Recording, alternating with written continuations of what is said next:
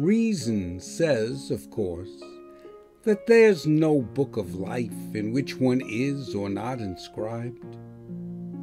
Still, repentance can affect one's fate. How well one loves or not can still reshape how well the year turns out. The soul revived attends to what the wayward soul forsook. So does the myth remake the everyday, holding out the hope that fervent prayer actually might make one's fortune better. Nor ought one judge the legend by the letter, as what is writ enriches what is there, having set forth well both will and way.